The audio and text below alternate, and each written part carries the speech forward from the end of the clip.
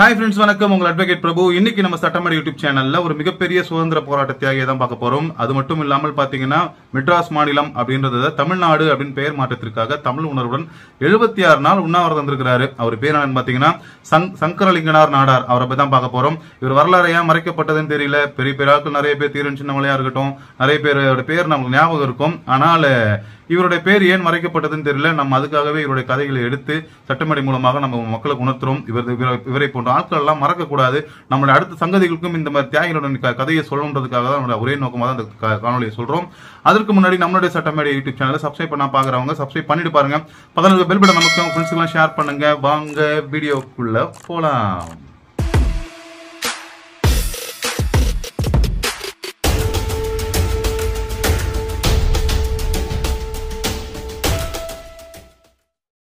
முதலாவதாக பாத்தீங்கன்னா இந்த சங்கரலிங்கனார் எந்த ஊரை சேர்ந்தவர் அப்படின்னு பாத்தீங்கன்னா தமிழகத்தில் விருதுநகர் மாவட்டத்தில் 1895ஆம் ஆண்டு பெரிய கருப்பசாமி நாடார், வள்ளியம்மை ஆகியோருக்கு மகனாக பிறந்தவர் தான் இந்த சங்கரலிங்கனார்.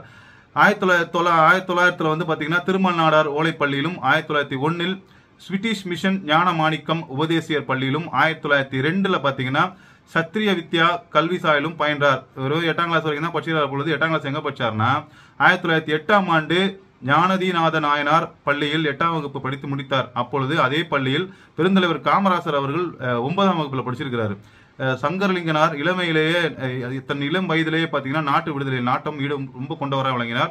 கப்பலுடைய தமிழன் வ.உ.சி.யின் சுதந்திர போராட்ட உரையினை கேட்டு விடுதலை உணர்வு பெற்றவர். விடுதலைக்காக போராடணுன்ற உணர்வு சின்ன வயசுல இவருக்கு வந்திருக்கு போல இருக்கு. 1900 அதாவது ஒரு சங்கம் ஆரம்பிச்சிருக்கிறார் விருதுநகர்ல. பங்கஜ விலாச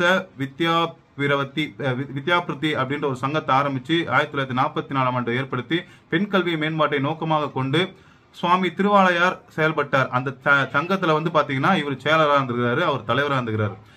அதுக்கப்புறம் பாத்தீங்கன்னா சங்கரலிங்கனார் செந்தியம்மாள் என்பவரை 1915ஆம் ஆண்டு வாழ்க்கை துணையாக ஏற்றார். தன் முதன் மகளுக்கு பங்கஜம் என்ற பெயர் சூட்டினார். சங்கரலிங்கனார் மாதர் கடமை எனும் நூலை எழுதி 1920ஆம் ஆண்டு வெளியிட்டார்.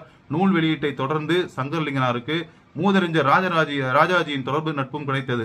நம்ம ராஜாஜியோடைய நட்பு கிடைச்சிருக்கு இவருக்கு. அதே ஆண்டு திருநெல்வேலியில் நடைபெற்ற சென்னை மாகாண அரசியல் மாநாட்டில் கலந்து கொண்டார். அம்மா நாட்டில் ராஜாஜியை சந்தித்து உரையாடினார். அவரும் அவரது குடும்பத்தினரும் கதிர் தான் உடுத்தணும், கதிர் துணியை தவிர வேற எதுவும் கட்டக்கூடாது, கதிர் தான் உடுத்தணும் சொல்லி 1922ஆம் ஆண்டு முதல் முடிவு செய்தனர். கதர் இயக்கத்தில் மிகுந்த ஈடுபாடு கொண்டு விருதுநகர் கதர் வஸ்திராலயம் அப்படின்ற ஒரு கதர் கடையை திறந்தார். கதர் விற்பனைக்கு அவர் அதிகமாக செய்ததை பாராட்டி 26/4/1922 பாத்தீங்கன்னா சுதேசமித்திரன் இதழ் ஒரு பாராட்டு செய்தி வெளியிட்டது. அப்போ சென்னை மாகாணத்தின் கதர் வாரிய தலைவராக தந்தை பெரியாரும் செயலாளராக எஸ். ராமநாதனும் தொண்டாற்றி கொண்டிருந்தனர். விருதுநகருக்கு தந்தை பெரியாரை 1924ஆம் ஆண்டு அழைத்து ரத்னசுவாமி நாடார் நினைவு வாசக சாலை சார்பாக பொதுக்கூட்டம் நடத்தினார். நிறைய விஷயங்கள் நல்லது செஞ்சிருக்கிறாரு. காந்தியடிகளை 16/2/1925 பம்பாயில் சந்தித்தார். அன்று முதல் நாள்தோறும் நூல் நூற்கும் பணியில் தன்னை ஈடுபடுத்திக் கொண்டார். மகாத்மா காந்தி கதர் வஸ்திராலயா என்னும் கதர் கடையில் பணியாற்றினார். 1927ஆம் ஆண்டு காந்தியடிகள் விருதுநகர் வருகை புரிந்த போது சிறப்பான ஏற்பாடுகளை சந்திரலிங்கனார் செய்தார். காந்திஜி தங்கிய கிராமத்துக்கு நகராட்சியின் ஒப்புதல் பெற்று காந்தி தங்கல் என்ற பெயர் சூட்டினார். காந்திஜி உப்பு சத்தியாகிரகத்திற்காக 1930ஆம் ஆண்டு தண்டி யாத்திரை தொடங்கிய போது சங்கரலிங்கனார் 3 நாட்கள் காந்தியடிகளுடன் பயணம் மேற்கொண்டார். உண்ணா நோம்பிருந்த சங்கரலிங்கனாரை அறிஞர் அண்ணா சந்தித்தார். அண்ணாவை கண்டவுடன் சங்கரலிங்கனாரின் உள்ளத்தில் புது தெம்பு பிறந்தது. சங்கரலிங்கனார் அறிஞர் அண்ணா அவர்களின் மனம் திறந்து சில கருத்துக்களை வெளியிட்டார்.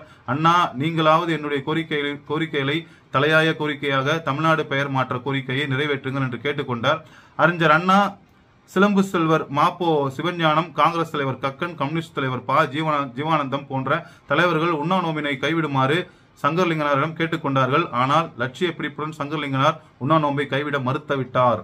அறிஞர் அண்ணா, சிலம்பு செல்வர் மாப்போ சிவஞானம், காங்கிரஸ் தலைவர் கக்கன், கம்யூனிஸ்ட் தலைவர் ப. ஜீவானந்தம் போன்ற தலைவர்கள் உண்ணாவிரதம் இருக்க வேணாப்பா, கைவிட்டிருப்பா அப்படின்னு சொல்லி சங்கரலிங்கனாரிடம் கேட்டுக்கொண்டார்கள். ஆனால் லட்சிய பிடிப்புடன் சங்கரலிங்கனார் உண்ணா நோம்பை கைவிட மறுத்துவிட்டார். உண்ணாவிரதம் மேற்கொண்டிருந்த சங்கரலிங்கனாரின் உடல் நிலை மிகவும் மோசமடைந்தது. 10/10/1956 அன்று காவல்துறையினர் அவரை மருத்துவமனைக்கு கொண்டு சென்றனர்.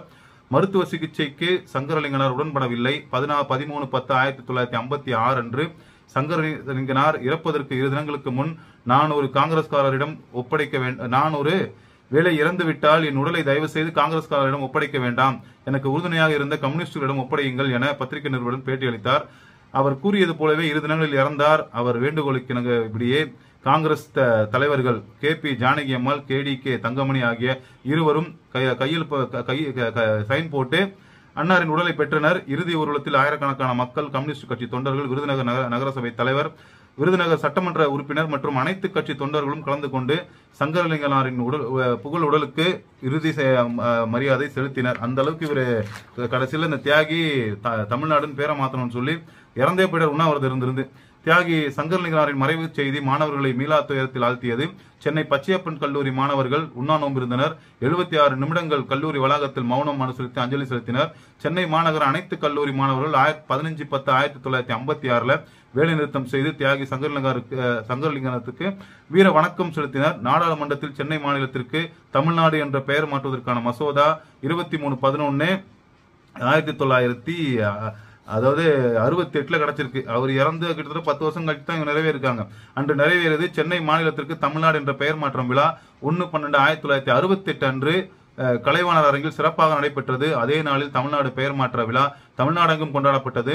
சங்கரலிங்கனார் உண்ணா நோம்பின் போது அறிஞர் அண்ணாவுடன் நேரில் கோரியபடி அறிஞர் அண்ணா தமிழக முதலமைச்சர் ஆனவுடன் தமிழ்நாடு என்ற பெயர் தமிழ்நாட்டுக்கு சூட்டப்பட்டது. அதாவது அவர் ஆட்சியில் இல்லை அண்ணா, அதனால அதால எதுவும் பண்ண முடியல. அவர் எப்போ ஆட்சிக்கு வந்தாரோ உடனே அவரோட வேண்டுகோளுக்கு இணங்க முக்கியமான, அதாவது அவர் தான் இந்த போராட்டத்துக்கெல்லாம் தலைவரே, அவர் தான் தமிழ்நாடு மெட்ராஸ் மாத்தி தமிழ்நாடுன்னு மாத்தினவரு.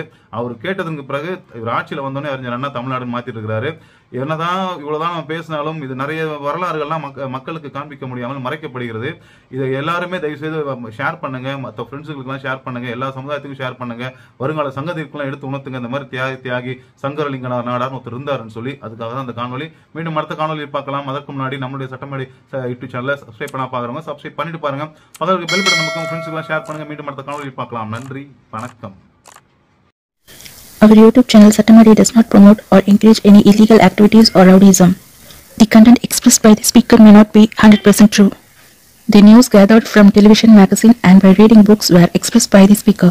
The video from the channel doesn't hurt anyone personally. The speaker doesn't speak with his own thoughts and ideas. The speaker's intention is to explain the life history of dadas and rowdies to the youngster, so that they will not get into their life in future. MH Prabhu PEBL Advocate Madras High Court. நம் சட்டமேடை YouTube சேனலில் பேசப்படும் நபர்களின் வாழ்க்கை முறை சிந்திப்பதற்கே தொலைக்காட்சி வாயிலாக பார்த்தும் புத்தகத்தில் படித்தும் பத்திரிகை செய்திகளில் கண்டது மட்டுமே 100% உண்மை என்று கூறுதல் இயலாது. நம் சேனலில் வரும் காணொலிகள் யார் மனதையும் புண்படுத்த அல்ல, பேச்சாளரின் தனிப்பட்ட கருத்தும் அல்ல. இன்றைய இளைஞர்களுக்கு தாதாக்கள் மற்றும் ரவுடிகளின் வாழ்க்கை முறையை உணர்த்தி அவர்களை நல்வழிப்படுத்துவதே எங்களது குறிக்கோளாகும். மு. இ. பிரபு PEBL வழக்கறிஞர், சென்னை உயர்நீதிமன்றம்.